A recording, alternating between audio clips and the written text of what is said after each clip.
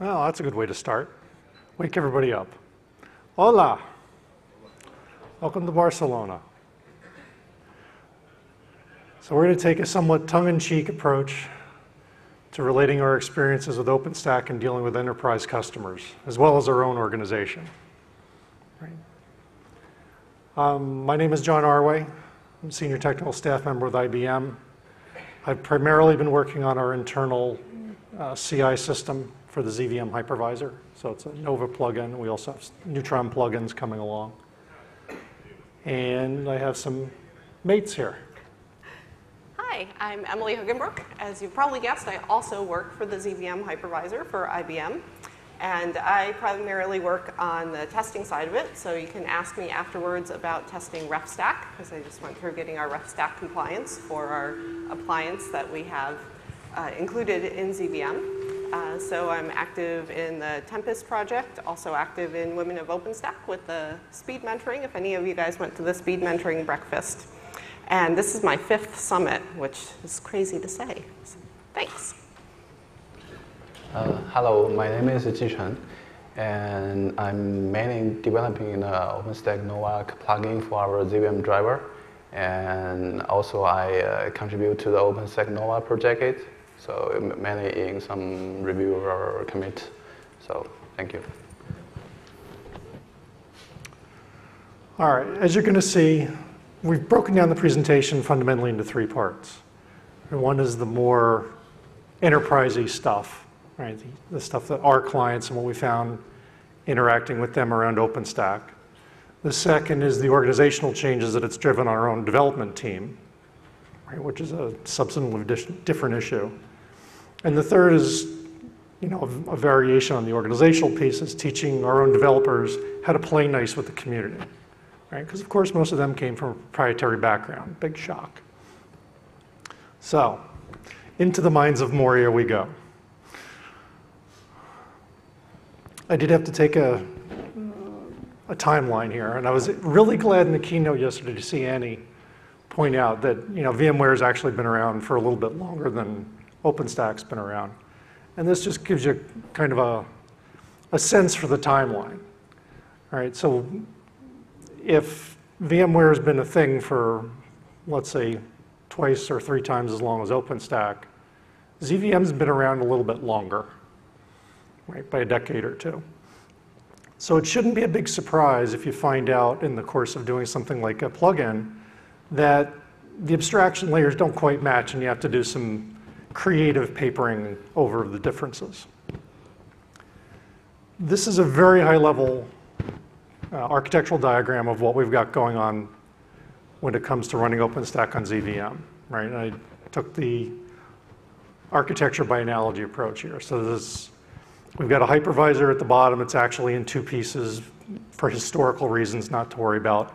Pretend they say KVM, right? If you understand KVM, you'll get the right idea to first and even to second order. It's a thing that runs guests underneath it. Right? There's some of these guests in particular are fundamentally systems management stack for the hypervisor. That's the SMAPI and Open Cloud pieces. Good here, Pico? Okay. The SMAPI layer is what you would think of conceptually as libvirt. Right? It's an API that the OpenStack plugin pushes down onto. It's remotable. It manages guests through the hypervisor, that kind of thing. So it's not radically different than anything you've seen. It's just the names are spelled differently. Right? And that hides a certain layer of abstractional differences, but still to first order, the animals in the zoo are fundamentally the same. And the OpenStack piece is just like anywhere else. The plugins are written in Python, so you can run them on this hypervisor. You can run them on x86 if you like, wherever you choose to. And we've got different products running in each of those situations, in fact, right now. So one of the first problems we had was our own clients are being told by their CIOs, you guys got to go do the cloud, right? You mainframe guys, go do the cloud. And sometimes the CIO kind of knows what that means, and just as often, not really. Let alone is their definition of the cloud the same as the OpenStack definition of a cloud. Right? That's obviously been a topic of some discussion on its own recently. What is the OpenStack definition of a cloud? So one of the first things we ran into was our own technical leaders in some cases, salespeople and other, telling these organizations that have, remember, some of them have been doing virtualization since the 70s, right? So we're talking 30, 40 years. They've got a whole bunch of homegrown processes built around managing these pets or cattle, whatever you want to call them. And you get people walking in and saying, sure, you can do cloud, and you don't have to change any of that other stuff. Don't worry about it, right? If you know OpenStack, as you people do, you know that's not really true, right? OpenStack has its ideas, this is my playground, and everybody else kind of get off, right? So you have to be careful about that, and there's various ways you can deal with it. As with a lot of these things, the biggest issue usually is understanding you need to ask the question and probe them a little bit and see what they mean. If they come to you and say, well, we need to do cloud, what does that mean to them? Right? We've had some of them come to us, and when we probe a little, what we get is, we want to manage things exactly the way we're doing it today, which means we have our own custom scripts. We want to use those to create our guests, to manage the CPUs and the storage on them, but we want a self-service portal in front of it for our developers to use. Right? You don't need OpenStack for that. If you're willing to give up some of those scripts that you know and love so well, you can use OpenStack, right? But it's not a zero change kind of an adoption. The second thing we have is sort of a larger variation on that same theme to some degree, right? We've had clients come to us and say, okay, we've been told to do OpenStack, and the CIO, we've been told to do cloud, and the CIO says we absolutely must use the OpenStack APIs to do it because our organizational orchestration standard product is thus and such, and it talks OpenStack, right? Okay. So, good, well-meaning people, not probing any further. It's always a debatable thing in 2020 hindsight. Say, okay, you must do OpenStack. We have things that do OpenStack. You want to run them on the mainframe. We have things that let you run on the mainframe. Match made in heaven, right? What the questions they didn't know they needed to ask at that point was, are you willing to give up those custom scripts and things that you've used to build and manage these guests for years that are hooked into your backup systems, that are hooked into your compliance systems, that are hooked into your license management systems? Well, and the answer, of course, was no, we don't want to give those things up. So there was a little bit of an organizational debate to go on, right? You have to figure out how in this world do you do compliance. You don't have to do it through OpenStack, right?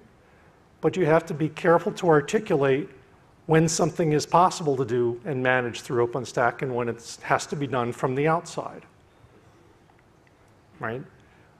You can't expect the kinds of enterprise clients you're going to get, especially when you're coming from executives or managers of IT infrastructure groups, to understand all the technical details of OpenStack that people in this room just understand, right? Because you've sort of assimilated it over time. They don't have that technical background, and you need to help them figure out what the boundaries are, because they still care about running their businesses, right? Their compliance issues don't go away. Their license issues don't go away. They have to figure out how to make it work together. So you have to have some idea when you're walking in, at least of which of those questions you know how to answer, and which of those you have to say, well, we need to sit down and figure that out, right? And do an architecture that works for your enterprise. Because, of course, they all have different products they want to use. Sometimes they have homegrown kit, all kinds of things, right? You see the gamut if you talk to even a few customers. Third or fourth thing we've run into is the assumption that public and private have the same needs. And another way to think about this is, are you trying to be a service provider, or are you just trying to sort of run your own DevOps stuff in the cloud? Because they have very different business models. And that forces different effects on you. You care about different metrics. Okay, when we did the Linux One Community Cloud as an example, which is a cloud running on ZVM, the first thing those people wanted to know was, how many instances can I deploy in parallel in 10 minutes? Right, which is not something that in 25 years people had really cared much about on ZVM, because it was always the systems administrators doing it, it wasn't end users. Right? And the system administrators weren't going to conferences and on every chair in a keynote putting a little flyer that says, hey, go try out this cloud, right? And expecting a spike to come in the next hour. So you get very different usage models that come out of that, and you have to have different metrics sometimes for your own development group, right? We'll find, and Emily will touch on this again before, or later, this is going to stress different parts of the stack potentially. With something like ZVM, where that management stack had primarily been operated by humans, in some cases by scripts, but still the scripts were directly being run by humans. It wasn't quite as automated as we're doing. New problems are going to fall out of that, right? Whether they're problems in the homegrown stuff or problems in the base, it doesn't matter in the end. Somebody's got to go figure it out and deal with it. One of my favorites, being somewhat of a security weenie on the side, was we went to one of our first major customers, who's a large US company. They do a substantial number of all the paychecks in the US, as an example. Like every month they print paychecks. They do healthcare signups as an outsourcing sort of business, right? Very large company, a lot of running on the mainframe. Walked in, and we happened to be, just from a timing standpoint, we're dealing with Juno. So we got Juno in there, and they said, okay, we want to hook this up to our enterprise LDAP system. And that's when we discovered that, oh, there are some fixes that we need from Kilo backported, right? Because otherwise the queries don't work. So you run into things like this. So obviously that specific example is fixed now, but the lesson is you have to understand how you're going to fit into these things they care about, because they were actually fairly sophisticated, right? They knew they were going to have multiple clouds internally, more because they're a service provider and they have certain different compliance regimes they have to deal with. And they wanted to allow the humans, their own employees, to work off the enterprise LDAP.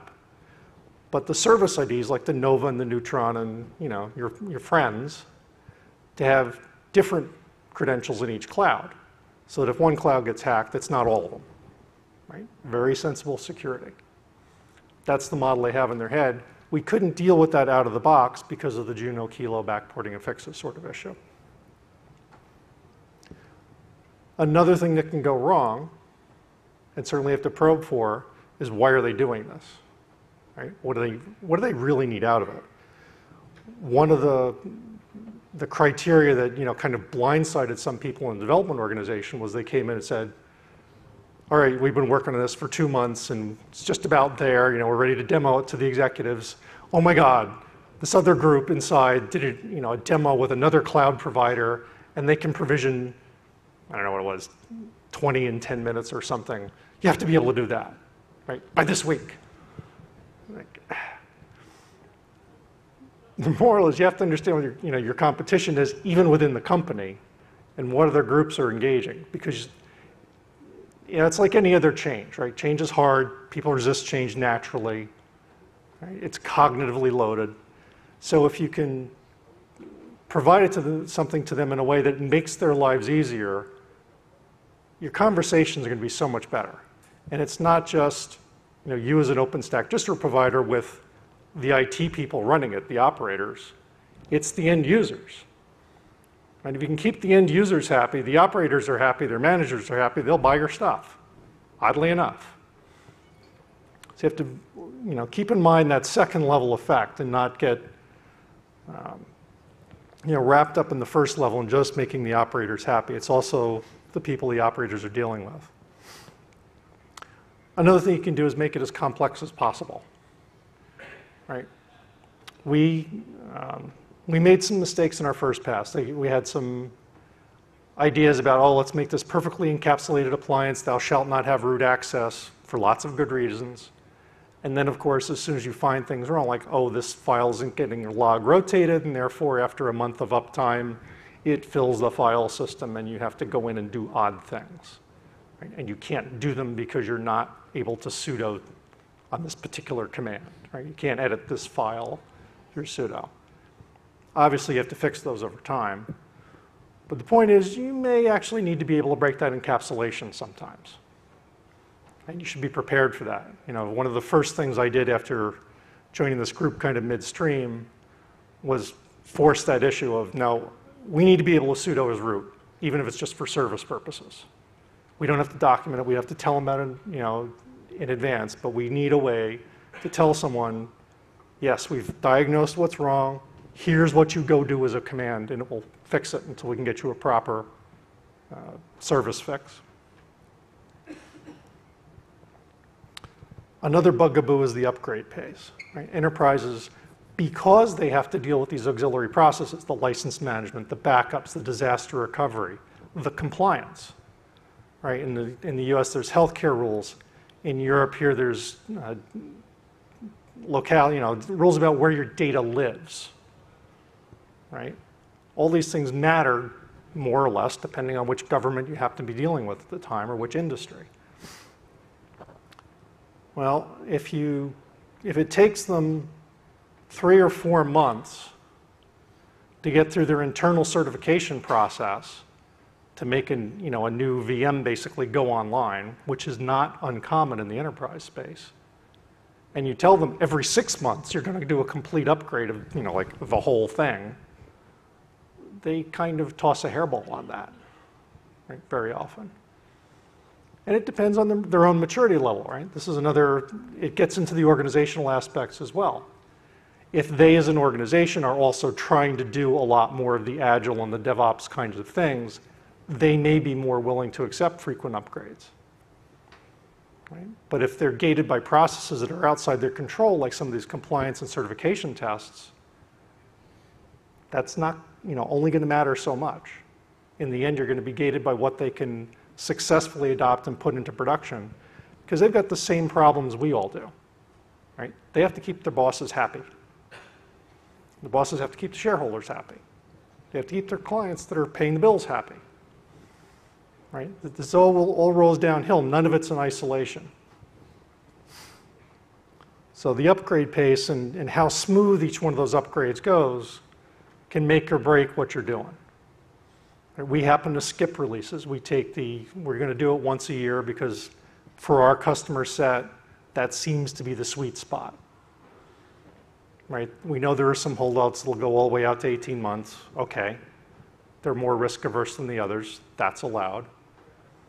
But we at least give them a range of choice, and we try to be upfront about this is your range of choice because it's more frequent than they're used to with some of these other products. Right, some of the other components in these systems, they only get a new version every 4 or 5 years.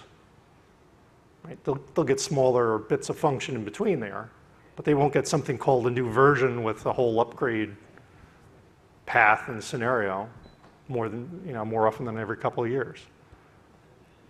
So I think you've gotten the message at this point, right? You can deal with these things. Right? None of this is insoluble. It shouldn't cause you to go, running scary into the bay and go, ah. That's not the answer. The answer is to think about some of it before you walk in there. So you're not that deer in the headlights. You say, okay, what are your issues here? Right? Do you have to deal with compliance? What are your processes today? So you can help assess which ones OpenStack is going to fit into and which ones it's going to fit less well with. So with that, Ms. Emily is going to talk to us about organizational issues. Cool. Thanks, John. So starting to talk about organizational issues, I want to tell you a little bit about our team to begin with. So our team is split between the US and China. Our US team comes from the ZVM hypervisor, so people who have worked on very proprietary technology, lots of emphasis on IP, on keeping things secret, on maybe a model of software development that would be the opposite of Agile. Wonderful. So working with that team had its challenges. Working then with the China team was completely a new team for this project. So bringing them into the ZVM org and getting them trained into our organization, as well as working on OpenStack and our drivers. So first big mistake we made, I'm sure probably a lot of us have made this mistake at some point, getting your own private copy of an open source code and making lots and lots of changes and only periodically pushing it back out, right? Because it's not perfect yet. It's kind of a lot of work to push it back out there. We started that probably with the China team. They were having some issues getting through the firewall to GitHub, and of course our US team was totally used to working with private repositories. So they said, yeah, of course we'll make a private copy of our working code, and then like every 6 months we'll push it back out to GitHub. You guys can laugh at that. It was a really bad idea.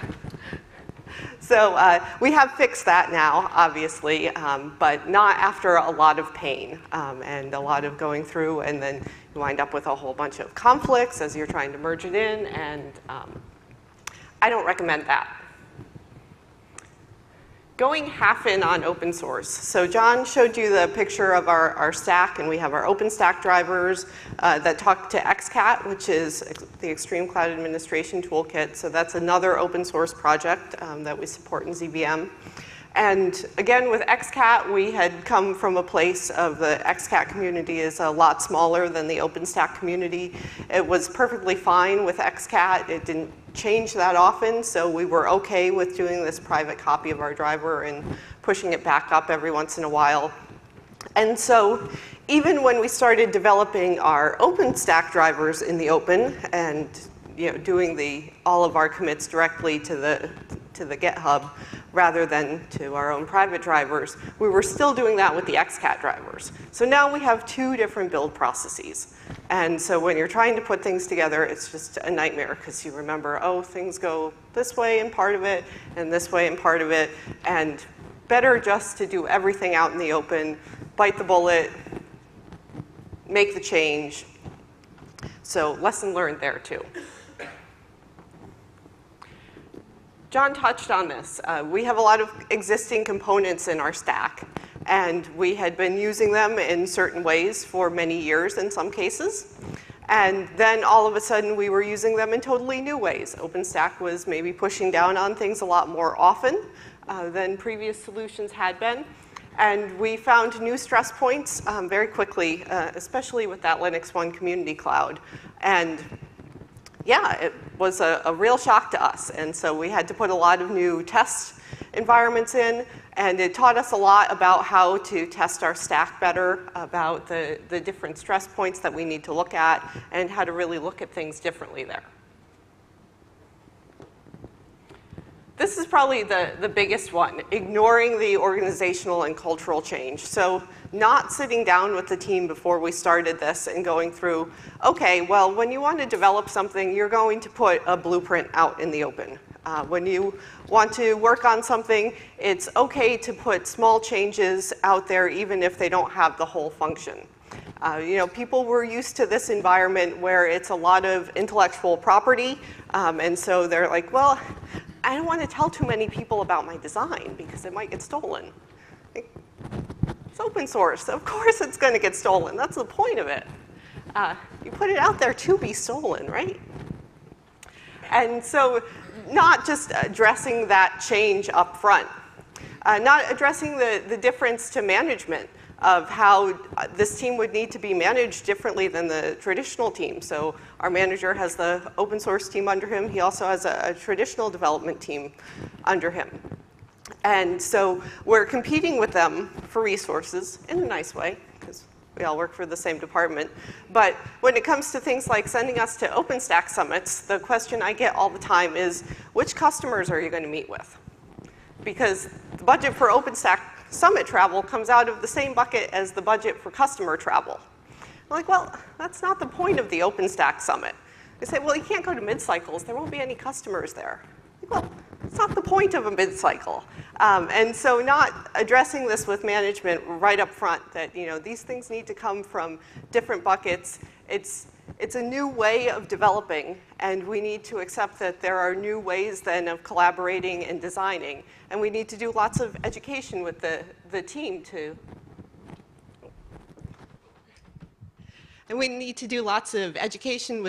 to make sure that they understand that.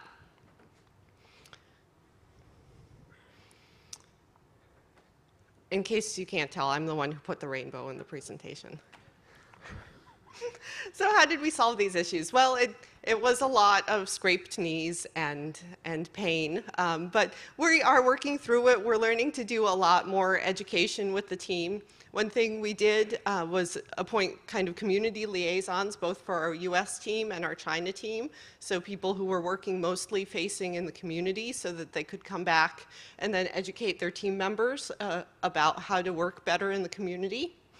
With management, we actually started meetings with our manager, with managers of other groups that were wholly open source, and that has helped some. One thing that just came up the other week is my manager was saying to me, oh, I'm not sure the CI system that we have. Would that have caught some of the problems in the public cloud before they caught it? You know, if we had had the CI system up and running 2 years ago? I said, yeah, it definitely would. It would have driven that, you know, level of load on the system, and we would have found these different stress points. And he said, oh, I didn't realize that the CI system had that benefit. You know, the CI system is not just a little change-by-change test system, that it can also drive these big stressful tests and things like that. So doing this kind of education about why the open source community does things the way it does, why these things are important, and talking with our team about why it's important. We're also now reaching out with our business partners. So we work with SUSE, who includes our plugins in their SUSE Open Cloud product. Tongue twister there.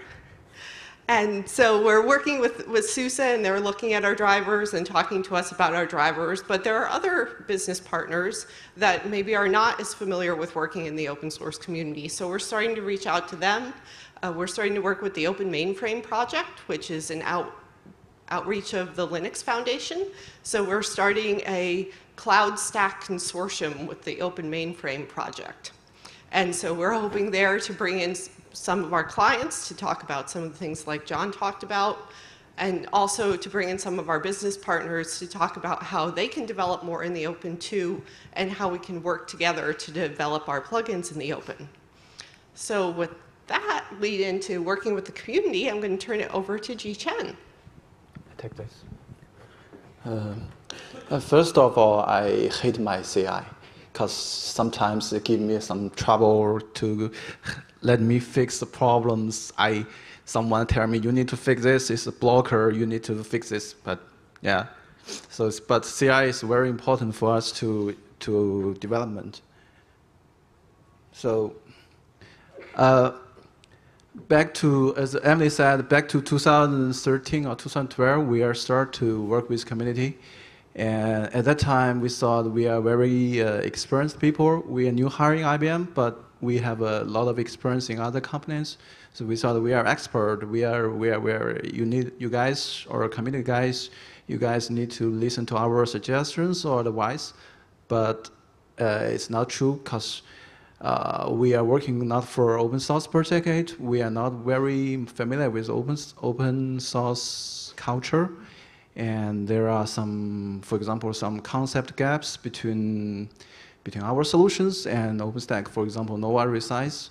Nova Resize is kind of you can resize the instance, and you can log on to the instance and see whether it satisfies you or you don't want it. You can revert. So this is totally different to our ZVM concept. We just resized this instance and nothing else. So from cooperation with the community, we learned that we need to be familiar with community first. So you need to listen to community suggestion or concept first, and after that, you can bring your suggestions to the pain points or to the stuff that you think you need to change. So this is what we learned, and this is a. As you know, we are a pretty small team. We don't have that resource as a bigger team. So all of us not only need to develop our stuffs, but also need to contribute to the community. So let's bring a question. So when you arrived at office at 9 o'clock with a very happy mode, and suddenly you found open your computer, you want to subscribe the mail of community and see what happened there, but you got a phone call from your field team, and they said our customer has problem or they want some this, and this. So what you do? You need to think about which one is bad, which one is have more priority to you. Either cooperate with your customer or work with community. So we have this kind of problem because limited resource. We need to focus on the customer case first. And when you solve customer problem, you will find, oh, I don't have time. I need to play with my son. I need to teach my son mathematics or whatever. So you don't have time or don't have enough time to work with community. That's being a problem to us. But we need to know how to solve this problem. So back to 2013, we start to think about that not all our team members need to contribute to the community. Maybe part of them need to involve. And for example, we got some mentors in same time zone. That's very important because as Emily said, a lot of our team members are in US, and for example, a lot of core contributors of OpenStack are also in US. So it's 12 hours difference. You cannot catch any people in your normal work time. So what we have done is we reach some core people in Australia or some other place near our Asia Pacific. So we try to reach them and set some phone call. As you know, phone call is much easier than same time or some put text in a screen. So that's much easier for us. And also we are trying to use some, let's say, weekly share or monthly share. So all the people in a team can know what's going on there. And so you don't need to be fully involved, but part of the team will share the information. And if you have real interest, then you can continue to work on that. And so one problem of us is we are not x86 system. So our reported bugs sometimes are not considered as you need to reproduce this in x86 because you are not working for a DB stack. So you need to show the logs and you need to show the proof. But we try to manage that, and we give some help of the community. So we solve some bugs.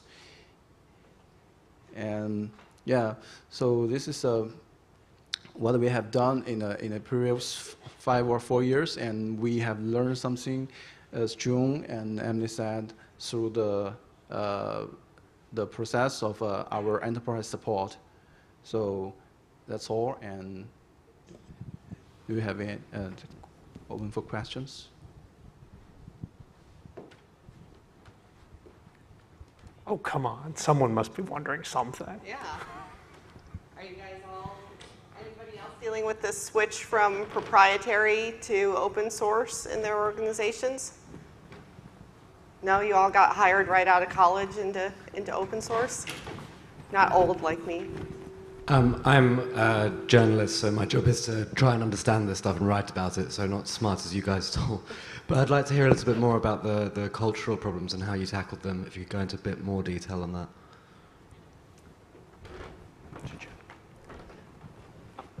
Good. No, he's just trying to get us on stage. Oh. So we're on the video. Sorry about that. Yeah, so I think that one thing that I've had to say to the team multiple times is, it's okay to admit our mistakes in the open. It's okay to, let people see the process.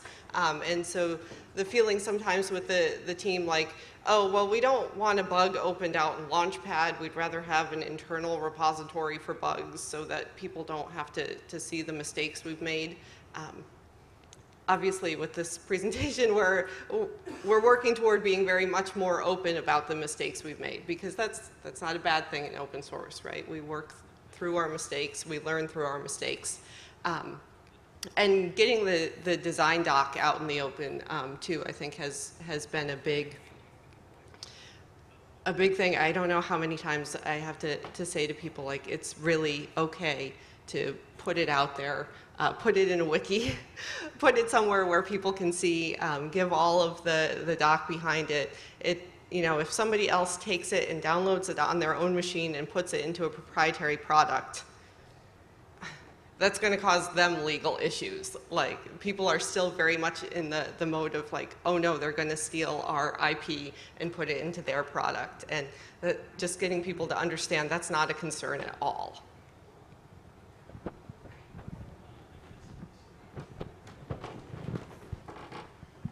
So there must be considerable internal resistance inside IBM, given what happened with Oracle and OpenSolaris and so on. And there are other examples, but that would be very clear in everyone's minds in the senior management of IBM. So could you maybe discuss how you tackled that one?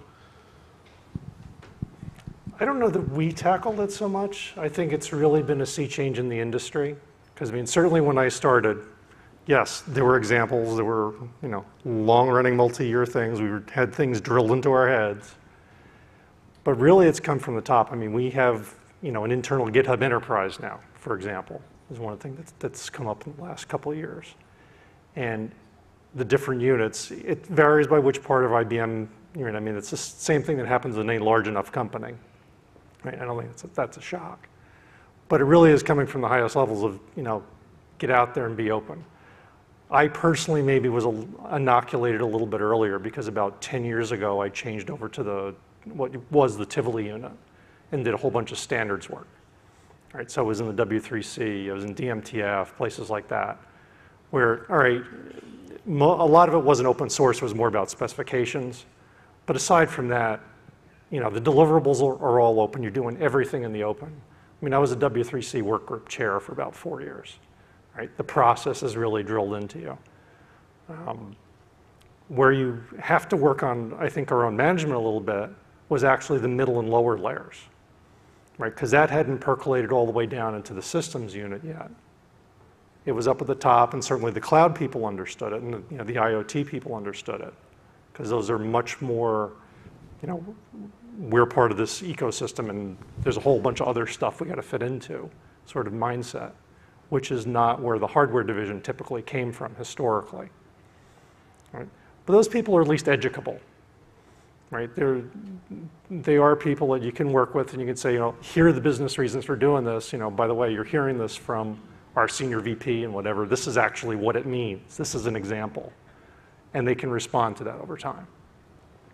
Yeah, it's no different from other humans. Some are faster than others, some are more resistant than others, but in the end, they get it.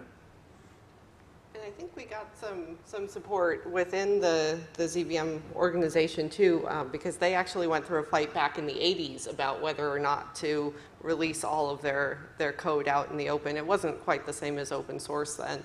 So there are still some older developers who might still have badges and pins from that fight who feel badly that there were that things went more proprietary, you know, 30 years ago.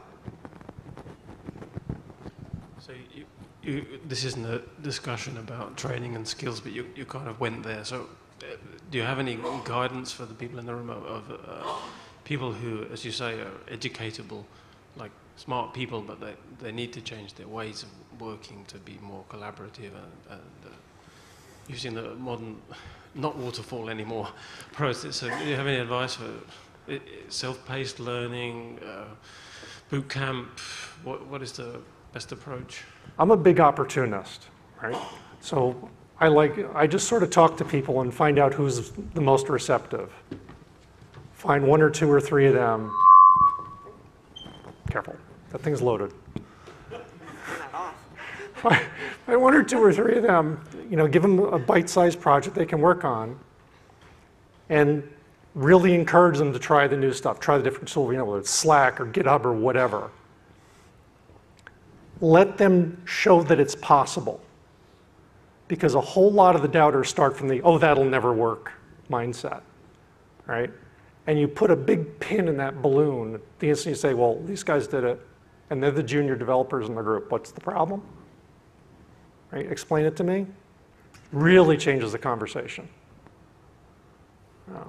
And, you know, I mean, some people, even if they're in the resistant patch at the beginning, they're self-reflective enough that when they see that success, they'll start to say, well, all right, maybe I do need to learn something new here. You know, there's always going to be the trailing edge. We all know the Clayton-Christensen adoption curve. There's always the stragglers. Accept that. You won't win every battle.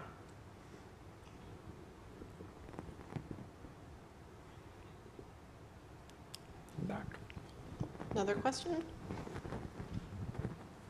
Yeah, just lob the mic. So you can catch. Are there any particular pain points or friction points, perhaps, with the community that you can talk about that you had to work through, and how you did that? How you helped change their minds, perhaps, in order to help them accept the kinds of changes that you wanted to make in OpenStack? You're on. I think you can talk. So So recently we are trying to make our drivers for Nova, for Newton and others to be accepted by the community. But we got some trouble there because we will request not only for CI, but also for diversity, because you are not only, because we are IBMer, we offer for Z system, and we need to attract more people to work for the driver in order to grow and to convince community that we have diversity, we have health, we are healthy, because if our IBM is not gonna play the game, then the whole project or the whole driver is gone. So the community don't want to see that. So we are trying to convince community to accept our driver, but on the same time, we are trying to fulfill the requirements of the community, such as we need to run under the SLA of our CI system in 4 hours to submit a vote for the patches, and we need to attract more people to work for that. Such kind of thing will be the top challenge or top risk for us in a short term or mid term. I'll just put in another plug for the Open Mainframe project, because the Linux Foundation, talking to the Linux Foundation about what we can do, and also about how we can talk better with the community, and how we can bring more of our business partners in to help us talk with the community. So again, our drivers don't look so much like they're just IBM working on them. So with that, we're out of time. If people want to ask us more questions, we'll just go out in the hall, I think, after the session, so that way the people can get in for the next presentation. Okay? Thanks, everyone. We are signing autographs.